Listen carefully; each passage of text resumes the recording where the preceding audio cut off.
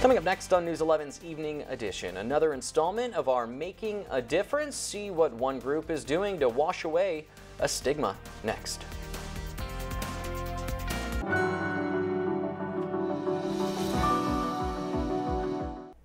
Making a difference.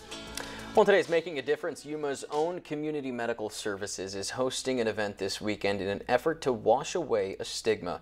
The center specializes in helping those struggling with opioid abuse with treatment, counseling, and therapy.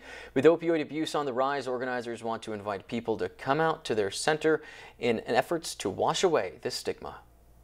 So on October 4th, we have a huge community event called Wash Away Stigma. We're trying to raise awareness for people battling mental health issues, experiencing homelessness, and substance use.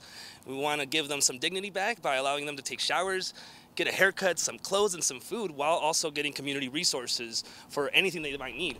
If you're interested, that event happening Saturday, October 3rd. It is set to start at 7 in the morning and go until 3 in the afternoon. Community Medical Services, though, is located on the corner of 8th Street and 5th Avenue, an address to keep in mind if you plan on attending.